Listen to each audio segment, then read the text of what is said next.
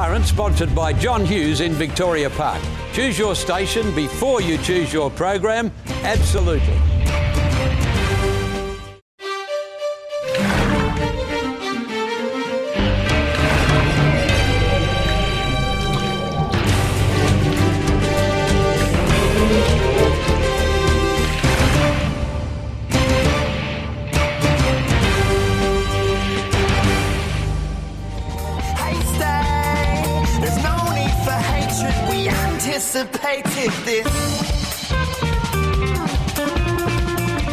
Hello and welcome to another week of Undercurrent, which this week finds me here right in the heart of Subiaco. Well, as I mentioned last week, in a brand new initiative here on Undercurrent, we are taking Undercurrent out to regional Western Australia. This week, our story is from Port Hedland on a new initiative called Swim for Jobs.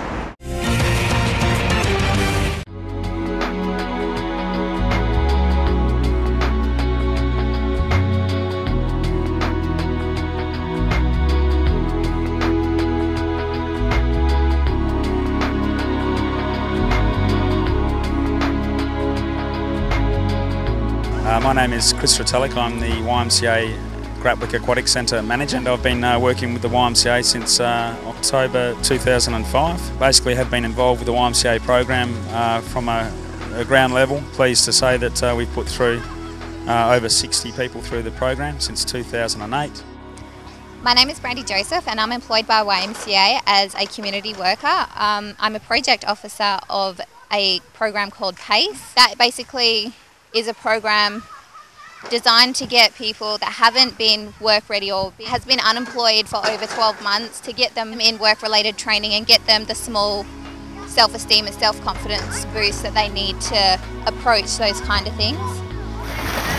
My name is Jessie Flintoff McGrath. I'm an apprentice electrician at BHP Billiton for Apprenticeships Australia. I started the Swim for Life program when I was 17 years old. It was a great learning experience. I did my bronze medallion, senior first aid. I went through all these courses and hurdles because it became an achievement at the end. I found that I've learned a lot from the Swim for Life program, just to deal with people, problems, learn how to make friends. It was a great program and it was a great achievement at the end of it. I'm Laura Matthews and I work at the JD Hardy Centre in South Hedland. I work with kids, just sport and rec, all that kind of stuff. I'm 17 and I'm still in school, doing year 12 at Hedland Senior High School. I've done my bronze medallion course in December 2011. It has helped me out. It's boosted my confidence a lot. I recommend anyone. My name is Anne Mitchell. I'm a project officer for the YMCA, currently under the PACE program, which is Parents and Community Involvement. Just finished my swimming instructor's course and just got to complete the rest of my hours, and then I'll sort of be on my way to being a qualified instructor. At the moment, in my community project officer role, I am currently new to it, so we've just established some new programs to engage parents and their children into getting trainings and work-related education. Going into the workforce as well, having things like your first aid, that's just a minimum requirement, and that's awesome to have, just in case you get put in that, situation or problem. You kind of have like a little bit of an understanding of how to deal with things. The program has been very successful. It gives people the opportunity as a first-time job to learn new skills, to continually develop as a person and professionally. It does also help alleviate some of the lifeguard shortages we've had in the northwest. We've been very happy with Indigenous lifeguards that have come through the program. Some have gone on to work outside of the YMCA later on, getting apprenticeships.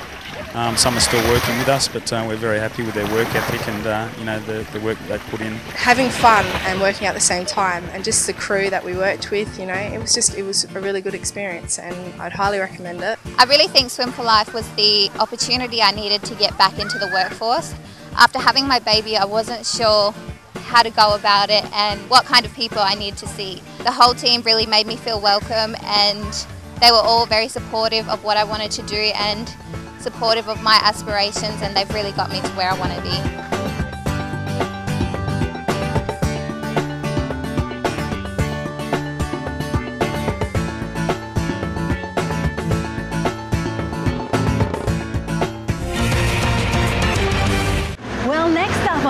Undercurrent, Janae Tomlinson investigates that some of our free-range chicken might not in fact be quite so free-range. The public is becoming more aware of the cruelty involved in battery cages in the egg industry. Recently, animal rights groups have criticised the free-range label and what it means in regards to animal welfare. I'm Katie Batty, I'm the Coordinator of Animal Rights Advocates, and we're a Perth-based animal organisation. We focus on promoting animal advocacy and animal rights. In the chicken industry, you have the egg-laying hens and then you have the broiler meat chicken hens. They're totally separate. So for battery cage hens, they'd be the ones that are producing the eggs and they're kept in the small battery cages. There's no legally enforceable standard of what free range is, so it's completely misleading for the consumer. You have the Free Range Egg and Poultry Association of Australia, you have the RSPCA, and then you have organic. Consumers can be totally misled and they can write things on the packet and can totally mislead the consumer about what it actually is. There's no requirement for what free range is, so they can put that on there and they don't have to be certified or anything. And often, even if they are certified and labelled free range, they've come from the battery cages anyway. And the egg industry never talk about the way the male chicks are killed right away and cut up, and they never talk about that the females are going to be killed as soon as they stop producing eggs anyway. Even the Labor Party in WA are claiming the free range label needs regulation. In Western Australia, it really doesn't mean anything because the Barnett government have failed to regulate any definition of free range, and producers can effectively sell any eggs and claim the free range label because there's no regulation governing it.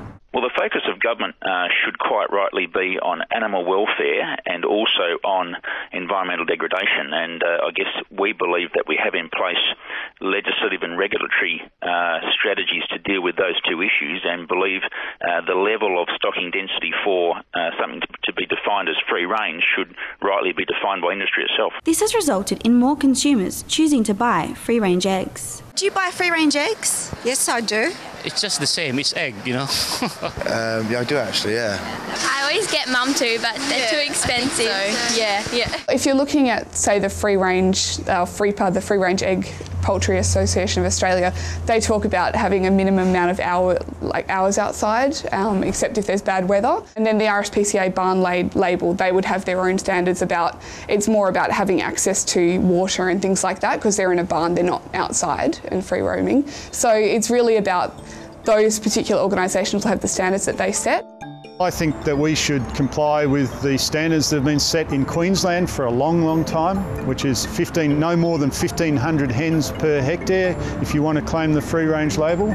And in New South Wales, they've begun to legislate that. And in South Australia, the Liberal Party opposition have called for a limit of 1,500 hens per hectare if you want to claim free range status. The Barnett government has failed to regulate. The Barnett government has absolved itself of any responsibility in this regard. If you ask the minister, he would say there isn't an issue. It's not our job, to regulate things that sit outside of the formal rules around animal welfare and environmental standards. And why do you buy free range? Because of the chickens, I guess. Supposedly, it's supposed to be. Yeah. Oh, I don't think about it, but free range sounds better, yeah. Oh, because they better, I suppose. And what do you imagine when you think of free range? Chicken heaven. Chickens that have been well looked after. Free range run around in the fields. Free range chickens run around in a chook pen.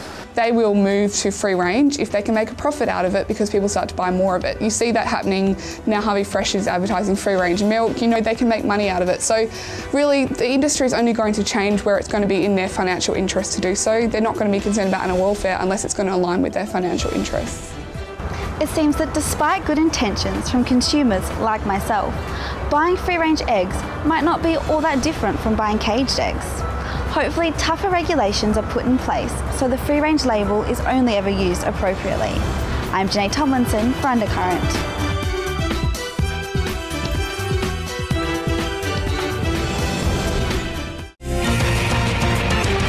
Well, next up in our ever-topical Vox Pop segment, Janae Tomlinson took to the streets of Perth to find out if you think juvenile offenders should be handed out harsher punishments. Take a look. Police Commissioner Carl O'Callaghan has publicly stated that repeat juvenile offenders should be locked up sooner, in hopes that home invasion numbers in Perth will decrease. We hit the streets to see if you agree and if you think rehabilitation on repeat offenders will be more likely if tougher penalties are put in place.